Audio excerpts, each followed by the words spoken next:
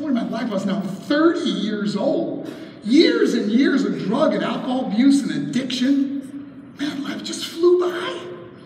I was working paycheck to paycheck in the construction industry.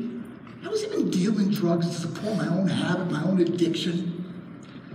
I had a bunch of friends over at my apartment, and one of my buddies, he had the remote control for the television. So he starts flipping through the TV channels, and all of a sudden, he lands on professional wrestling. I go, whoa, whoa, whoa, stop it there, let me see this. As I'm looking at that television, I get this overwhelming feeling, you know, the aha moment. Guys, I can do that. My buddies busting out laughing. They go, you're crazy, man. Look at the size of those guys. They will pick you over their head and throw you right out of that ring. I go, no, I'm telling you, I can do that. My other buddy goes, Mark, you're 30 years old. What are you going to do, start a pro career now?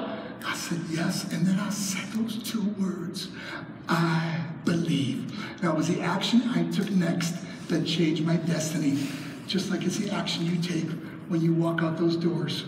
What will you do different tomorrow that you didn't do today towards your goals, your dreams, your passion, your family? Well, the action I had to take back then, I had to find out there was a wrestling school. I know how to wrestle. I was living in Venice, Florida at that time, and there was a wrestling school in Tampa. It was about 60 miles apart. I started driving there after work and on weekends. 1 year later, at 31 years old, I signed this huge contract in professional wrestling. And not only that, guys, I wrote about it when I was 10 years old. I was voted wrestling's Rookie of the Year.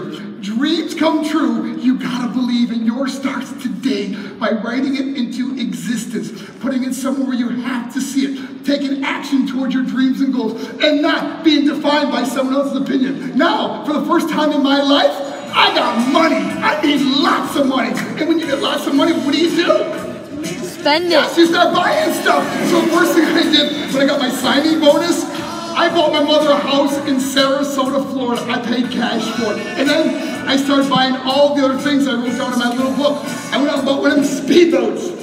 Now, my sure that was back when short shorts were in. Okay, but then I built my first house in Marietta, Georgia. And guys, who's parked in the driveway? It's my black Cadillac. So no, I'm rich, I'm famous. I'm hanging out with movie stars and celebrities. I'm having dinner with the President of the United States. Muhammad Ali is coming to watch me wrestle. I'm hanging out with Kid Rock. I'm touring with Gene Simmons and Kiss. Shaq's my buddy. I'm wrestling with Hulk Hogan. I got my own action figure. Actually, I got 12 of them. But I've become a millionaire. And I've always been living on the water, so I built another house on Amelia Island. I got everything the world will say, Mark, you made it. You're rich. You're famous. I saw you on TV, man. You are so lucky. But then, after I cleaned up my life and made it in professional wrestling, I resort to my old ways. And the first thing I did wrong, again, was the people I chose to hang out with. Alcohol and drugs comes back with a vengeance. Not just that, now prescription medication and pills, the only difference in my life, I got all the money to buy anything I want. And my world starts spinning out of control.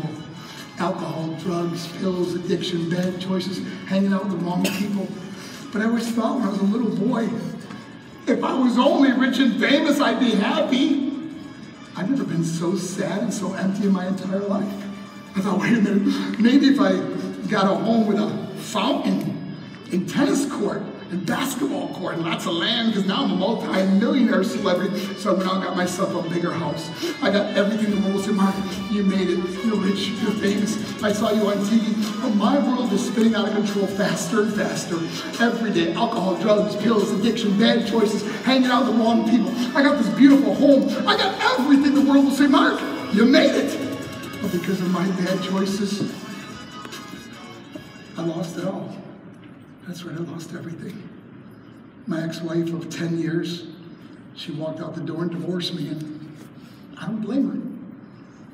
But then I lost over 30 friends. Most of my friends died from their bad choices. Some died from suicide and murder. Most died from drug overdose.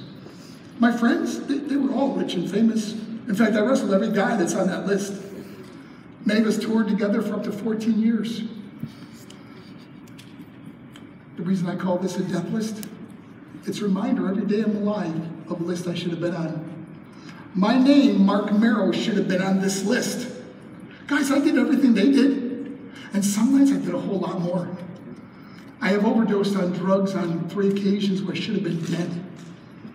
But I believe with all my heart I was kept here for a reason. I believe there are students sitting in this gym today whose lives are going to be forever changed, and you'll never forget the conclusion of my story. Sometimes in life you think, can't get any worse.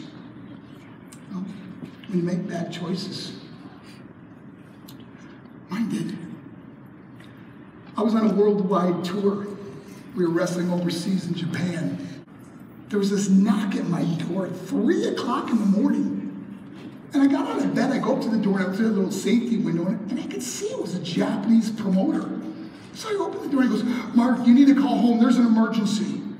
I run back in the room, I get on the hotel room phone, I call back to United States. I said, hey, what's going on? He said, Mark, I don't know how to tell you this. I said, just tell me what happened.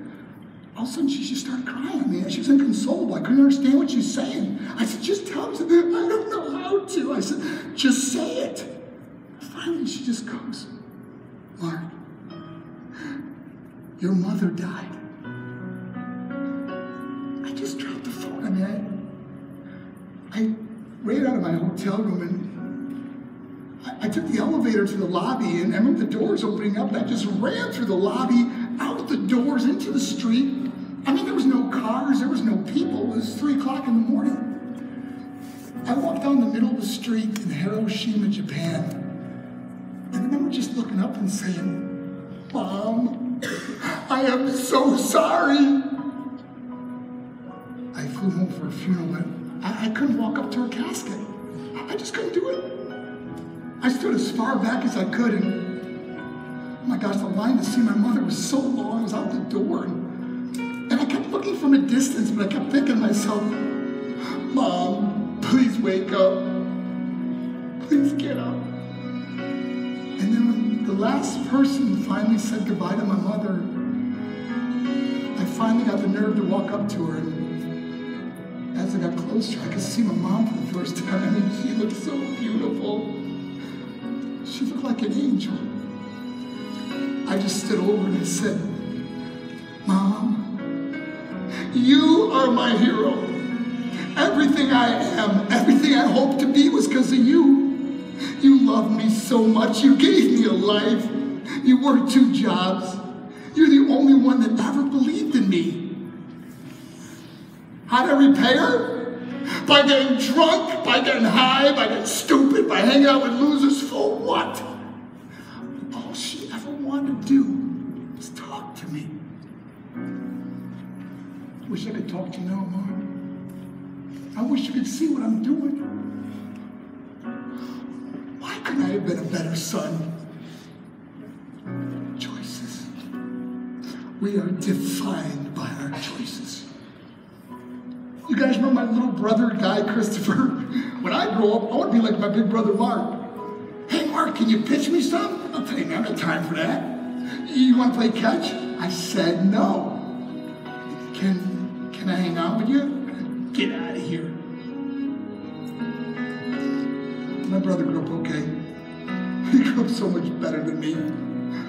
He married his longtime girlfriend, Gina. I'll never forget, Gina and Guy Christopher come to my house with these big smiles on their face. My brother goes, hey, Mark, I want you to be one of the first to know. Gina and I, we're going to have a baby. I said, what? I'm being uncle? He goes, Uncle Mark. I'm so excited. My brother got this really good job, and everybody's new employment had to be drug screened. In other words, they had to get a blood test taken for drug screening. Now, my brother Guy Christopher's always been deathly afraid of blood. You guys might know someone like this, for example. If Guy Christopher ever saw somebody bleeding, he'd go, oh man, I gotta sit down, I'm getting dizzy. And sometimes a kid, he'd just pass right out. But as an adult, he still had this phobia. He was sitting in the waiting room in the doctor's office, and the nurse came in and called his name. So he gets out of his chair, he starts following the nurse, and all of a sudden he stops. And he goes, Nurse, I'm just getting really dizzy. She goes, oh, okay, sit sat down, but before she could come back and grab him, my little brother, he was passed out, fell over backwards. He hit his head on the floor in the doctor's office. I'm on the road wrestling, I'm on tour. I get this phone call and they said, Mark, your brother Guy Christopher had a falling accident at the doctor's office. He's at the Sarasota hospital. Now, my first reaction, I'm on tour wrestling. I'm like, okay, how bad can you get hurt at a doctor's office? I said, what, did he break his arm? And they didn't answer. It's like this long pause, and all of a sudden she just goes, Mark, can you get here as soon as possible? What? So I asked for permission to get off the tour, and of course they allowed me. I traveled to the Sarasota hospital as fast as I could. I took the elevator up to the ICU and I ran down the hall to his room, and when I opened the door to walk in, I could see these machines keeping my brother alive. I said no. I asked everybody in the room to please leave. It was my older sister Jody, my other brother Joel, his wife Gina. I mean, she was pregnant with her baby. Friends and family, they're all around the bed holding hands and praying. I just wanted to be alone with my little brother. You see, my mother died 2 weeks before this. How much can your heart really take? Everybody left the room, so I went over to his bed and I just put my hands in the railings and just stared at him. He looked so handsome. It looked like he was just sleeping. And then I got down on my knees. I grabbed his hand. I said, please, we need a miracle. He's only 21. He's going to be a daddy. And just then the door opens. It's the doctor and my family. So I get them as they're walking in. I can see this look on the doctor's face. My mother and father died from their bad choices. My mom and dad died from cigarette smoking. My mother died from a massive stroke after years of smoking. She was only 58. And my dad was my best friend. He died while I was holding him in my arms in the hospital from lung cancer. You should still be here. If you guys have a brother or a sister, when you go home today, just tell them how cool they are. Tell them how beautiful they are. If you have a mother, a father, grandparents, or a guardian, when you go home, you tell them how much you love them. That was the last picture I ever took with my mother before I left to go to the airport for Japan. As I was leaving, she said, hey Mark, before you go, can I take a picture with the belt? Sure, Mom. Who'd ever think it'd be our last picture? Just goes to show, Mom, you are the real champ. And if your parents smoke cigarettes, you tell them how much you need them.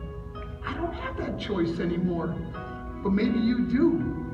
Maybe you can bring hope to a student who's been hopeless. Maybe you can be the light in somebody's darkness.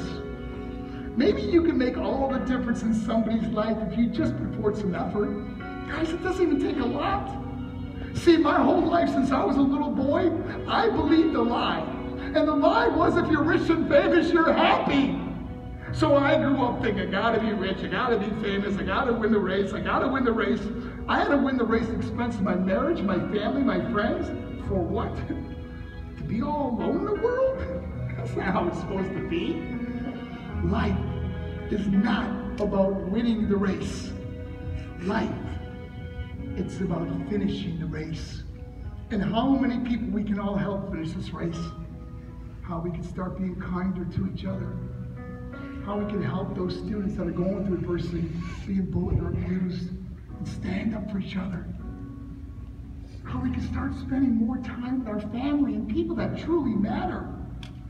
Maybe even tomorrow morning before school, you guys can maybe take a little note, like a Post-it note or something, and write a letter to your little note to your parents before you leave for school.